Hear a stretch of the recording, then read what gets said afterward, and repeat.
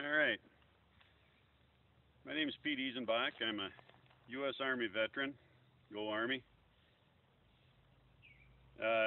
Served from 1985 to 1990. Got out in 1990. After I got out of the Army, I went to a guide school which taught us mountain survival. I was actually taught our guide school and mountain survival course by Rudy Rudabaugh, who is a descendant of one of the Dave, I believe his name was Dave Rudabaugh of the James Gang. So he was passed on, a rider of the James Gang, taught some of this knowledge was passed down to us in this mountain survival course that we went to, and that was pretty cool. Kind of like here on my family property that I own, the trees behind me there that I gathered some of my tinder and fuel from to do this fire demonstration was planted by my great-grandfather in 1880 something. And I'm using his tree that he planted for a new beginning to hopefully start a new beginning for myself on the show Alone. Been watching that show, absolutely love it. It looks like the perfect challenge for what I want to try with my background in mountain survival and guiding, big game hunting, and everything else I've done in my life. I'm a very avid outdoorsman, love hunting, fishing, do most of my hunting with a compound bow now, but I used to strictly use a recurve. I've taken many nice whitetails with both bow and gun. Love the small game hunt. Just love the shooting sports in general. So I'm going to be doing a demonstration on very simple how to start a fire using kits. Fire starting kit I always carry with me, and I'm in a backpack if I'm hunting out in the mountains, or in a tackle box if I'm hunting or fishing out of my boat. And it's a magnesium bar and a ferro rod, or there's a striker on the back of the magnesium bar too. So here's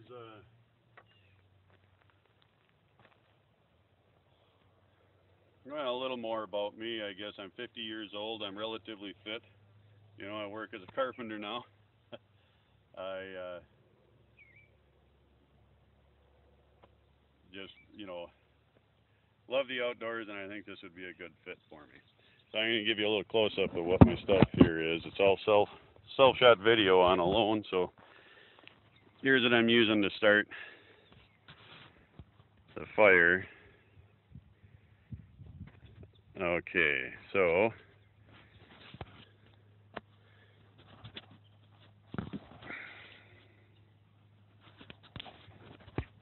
I don't know if I can talk. You can see me at the same time here and give it a whirl. I've got dried balsam fir needles, some of the little twigs, some shavings off of the balsam fir that I've taken, and I've got them all the way up to a little bit bigger here.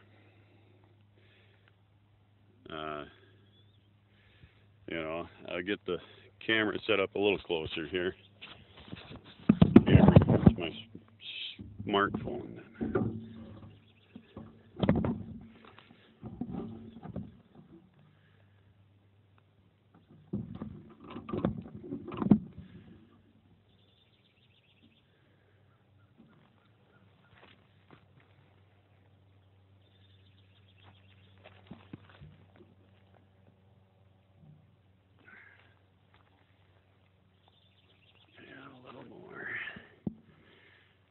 That's all the editing and everything. So there, get that out of the screen.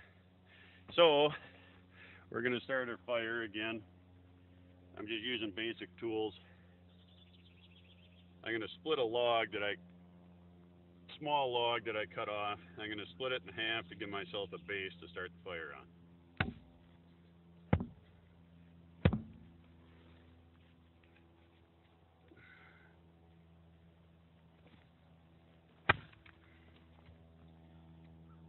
So I'm going to take that base, I'm going to wedge it into the ground a little more, got a little groove in it right here that I'm going to try to shave the magnesium into. I'm going to use a buck knife magnesium. And the magnesium, it's one of the things that Rudy taught us in the survival school. One of his sayings was, if you're dumb enough to go out in the woods without a lighter in your pocket, you don't belong to go out in the woods. You don't deserve to go out in the woods. But even if you do pack a lighter and the lighter fails, it's a mechanical device. It's a good thing to have this stuff along with you, and I've always have. So it's been wet here.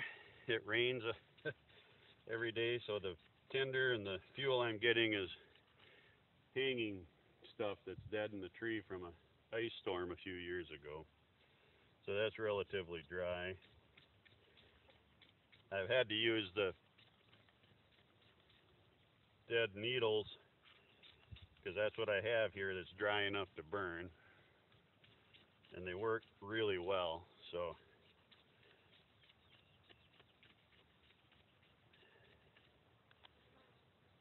I've got a pretty good pile of magnesium there now, so I'm going to stay with that. It's not windy, it shouldn't blow away on me.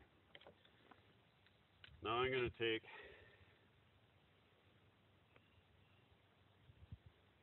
find the driest of the dry here and break off some little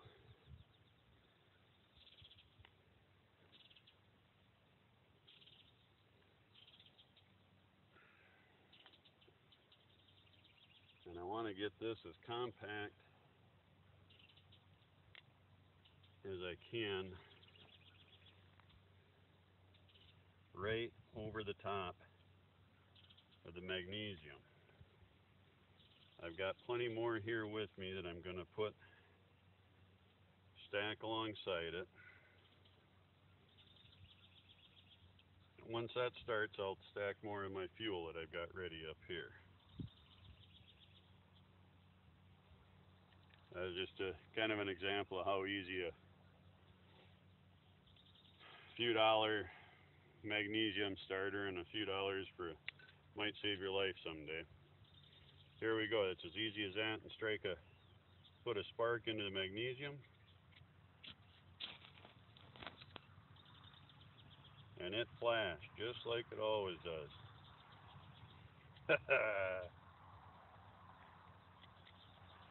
That one burned too fast. I didn't pack it down in there good enough. Here we go. We'll get some more magnesium going.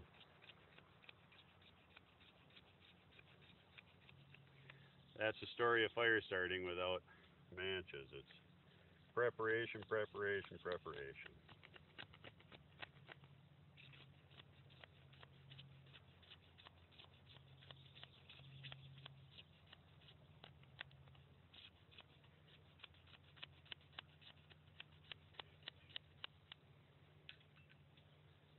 But perseverance and determination get you through with just about anything.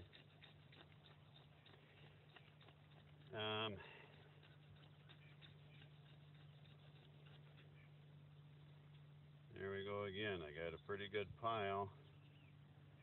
We're going to get some more just to make sure. And if it doesn't go this time, we'll try again. That's the key, is just to never give up, keep trying. It's going to go eventually.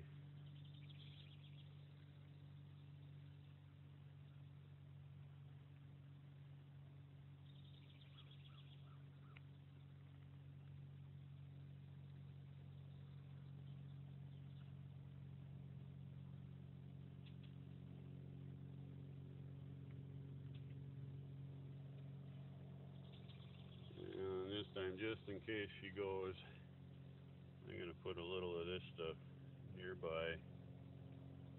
Help hold it down, keep it on there. Here we go again. Take two.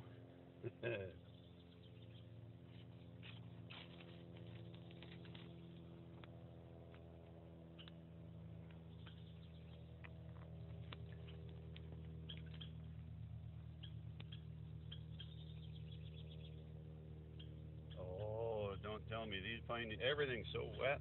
Let's see here.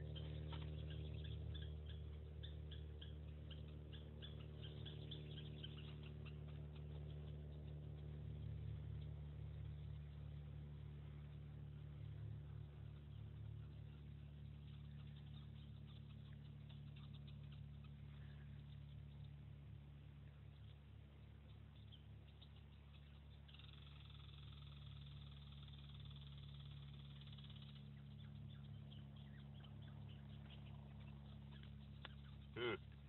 Imagine that. Well, you got to have a good attitude, and what they say a little bit ago, you got to try again. They're gonna. So the guide school I went to was, we hunted with archery and rifle, mainly for elk. So if you're in the Rocky Mountains, you got the spruce grouse. It's pretty easy. You can throw rocks at them to find some kill food. There's also the porcupine, which is found every place in North America. You can pretty much chase down and club. Then you got fishing.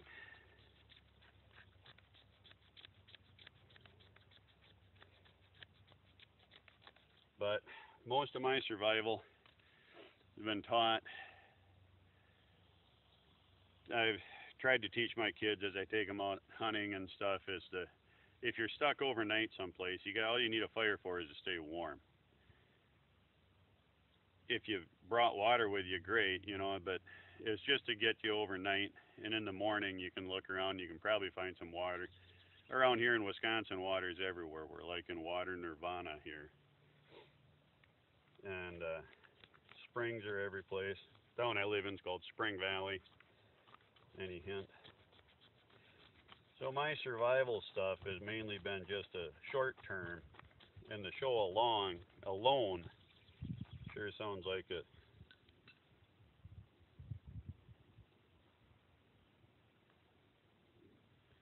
So I'm guessing that my problem is my tinder just isn't dry enough.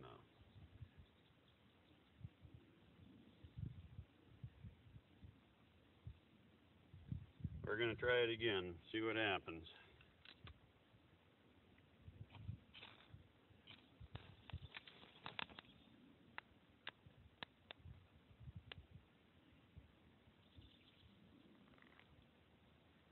That's what I'm getting.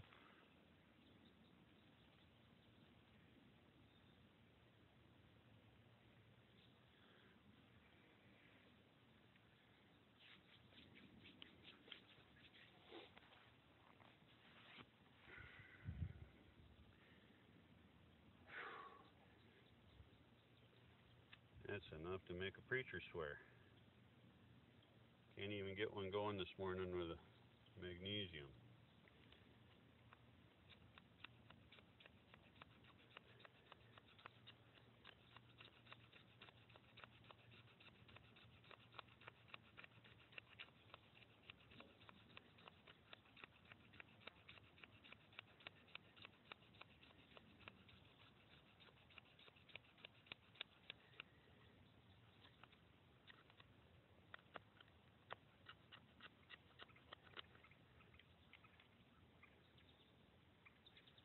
Fourth time gonna be a charm here.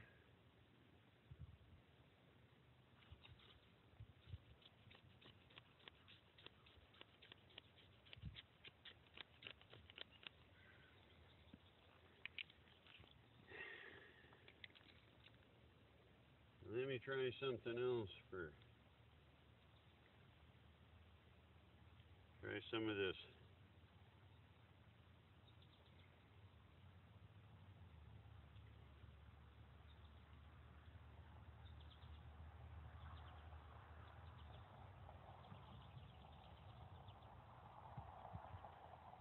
Going on the base layer. Switch her up a little bit. Wasn't working. Try another tactic with what I've got besides going out to gather more.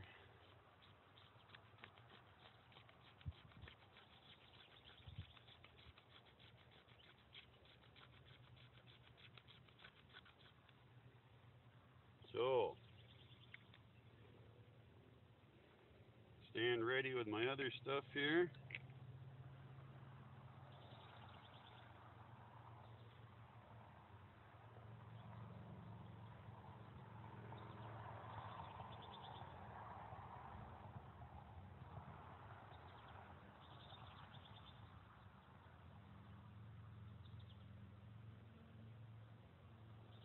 Try again.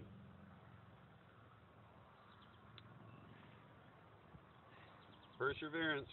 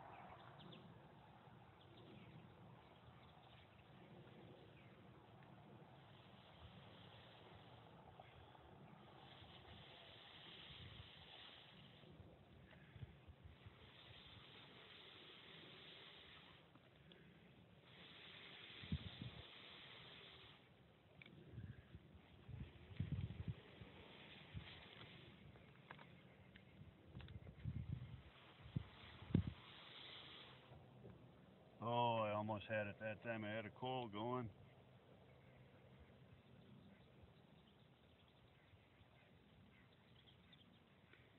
Why I can't get them to stay. Let's just try the ferro rod.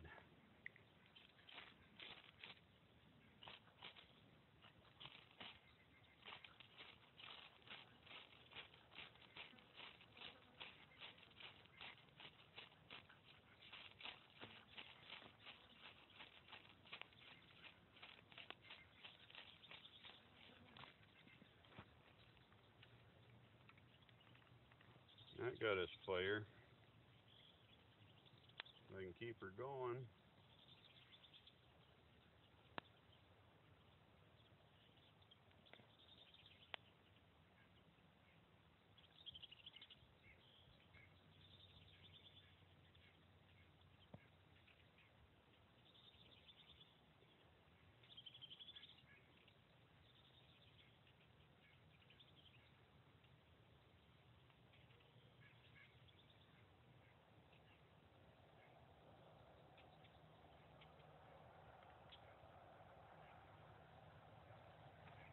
Breathe a little air.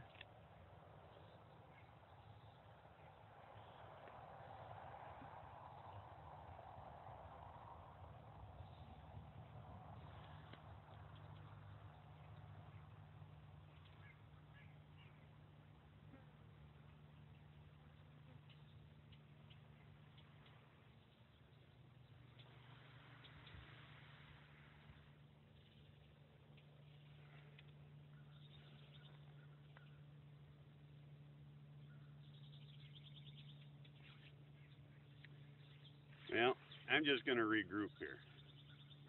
I know I can get it. It's not that wet.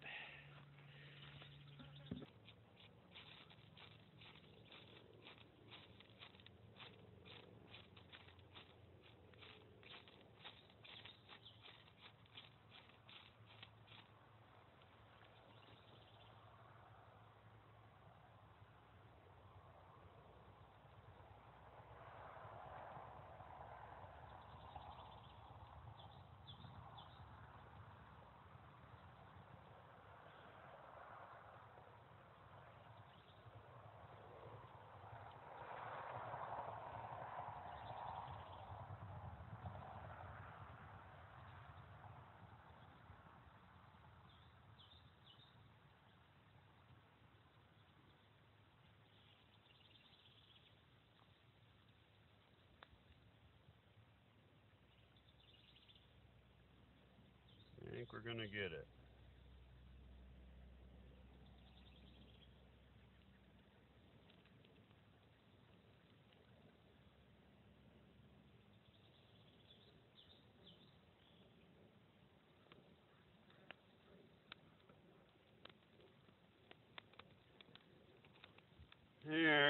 this is just fire starting. It isn't difficult. It's just even somebody that knows how to do it. Once in a while, it takes a couple of tries, especially in wet conditions and having to get stuff. But there's our little fire, and I just keep adding to it, and it'll get us our fire.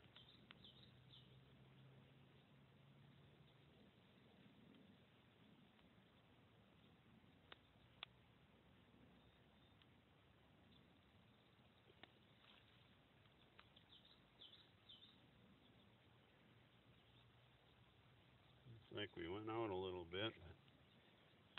I got smoke and I hear crackling.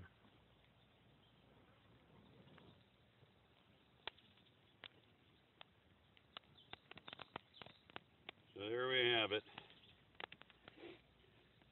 The Alone Show. I'd love to give it a try. It'd be a good challenge for me. Self-shot videos are a challenge in themselves. You know, so everything's a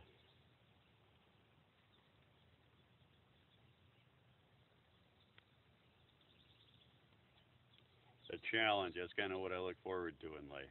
So I got to breathe a little new life into this again.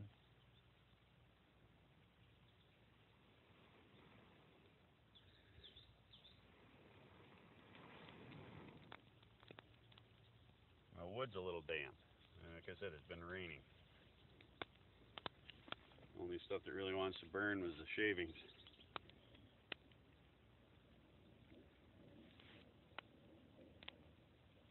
There you go. Fire starting 101. Real basic.